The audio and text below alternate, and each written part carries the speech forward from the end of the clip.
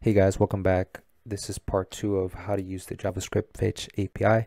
And the reason that I'm creating this video is because I had a user comment on part 1 and they wanted to know how to display the data that we get back from the fetch call. Now, before I show you how to do that, I just want to make a quick recap of what we did in part 1, just in case you haven't seen that. So I was basically just showing you how to use the JavaScript fetch API to make API calls.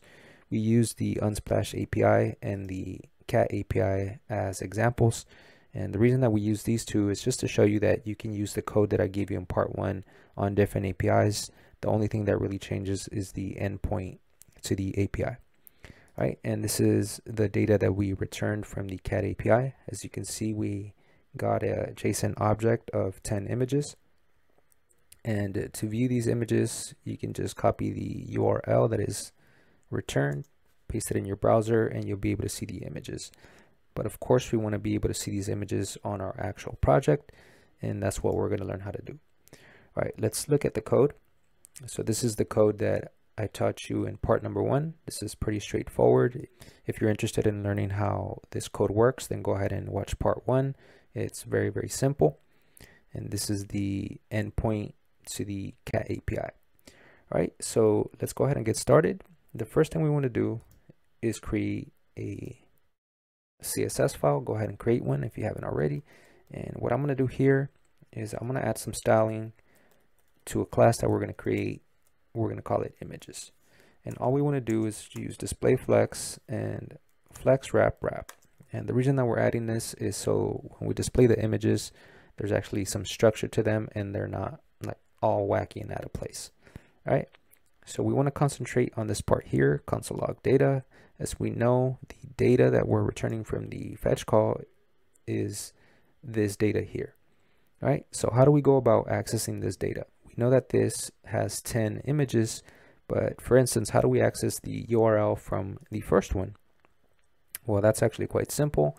All we have to do is include the index. So we start at index 0. That's going to display the first image.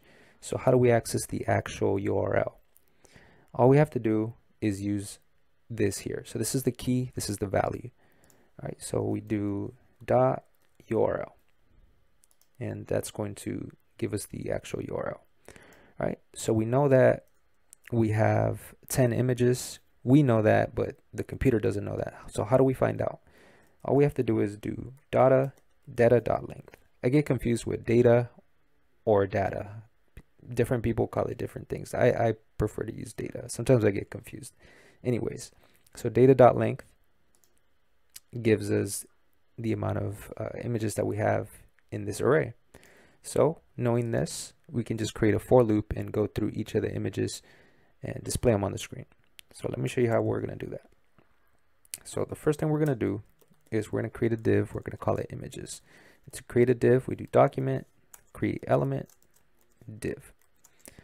All right, now let's create a for loop, and we're going to go and loop through all of these images.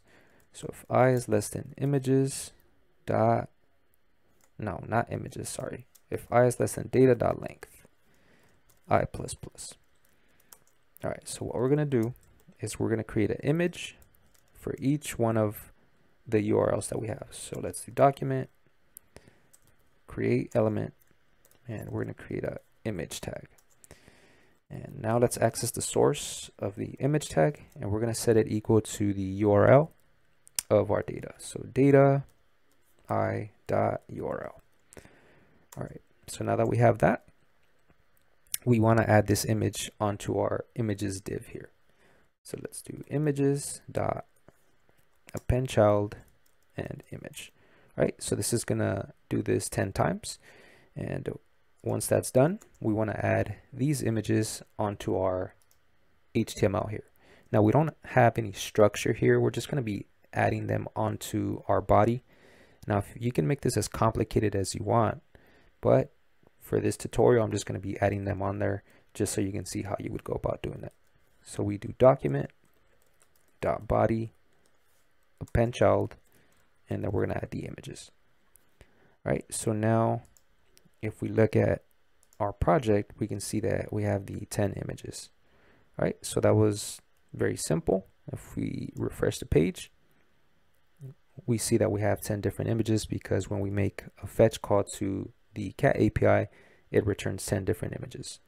Now, I do want to warn you that this is not how you're going to go about accessing the data 100% of the time, because different APIs return data differently.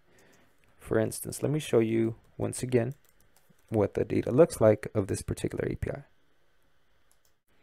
All right, so if I look at my console, I'll be able to see the object that got returned. This is pretty straightforward. This is a very simple API. Now let me show you the data of the Unsplash API so you can see that it's a lot different. So I'm going to change this here to the Unsplash endpoint, and I'm going to add user input in here. I'm going to delete this. And if you watched part number 1, you know why we're doing this. So please make sure to watch that part if you haven't already. All right, so let's go back over here. And this time we're going to search for anything. I'm going to search for monster images. And as you can see, we don't have any images on the screen, despite the fact that we're using the same code that we used for the cat API. Now, why is that happening? Because the JSON object that is being returned is completely different from the cat API. So different APIs return their data differently, so you have to go about it a little bit differently. But as long as you know how to access data from JSON objects, you will be able to figure it out. Now, how do you learn how to do that? Well, basically you just have to practice, and if you don't know how to do something, just use Google. And one more thing that I want to point out is to keep your code organized. So I know that here I went ahead and displayed this data on the front end, but you typically don't want to do that. You want to keep everything organized. So let's go ahead and create a function that is called display data. And we're going to paste that in here. We technically don't need that. And now we're just going to call the function from here. All right, so this way, this function is taking care of the fetch call, and then this function is taking care of displaying the data on the screen. All right, that's going to be it for this video. Please make sure to hit the like button if you found this useful, and I'll see you guys in the next one. Thank you for watching.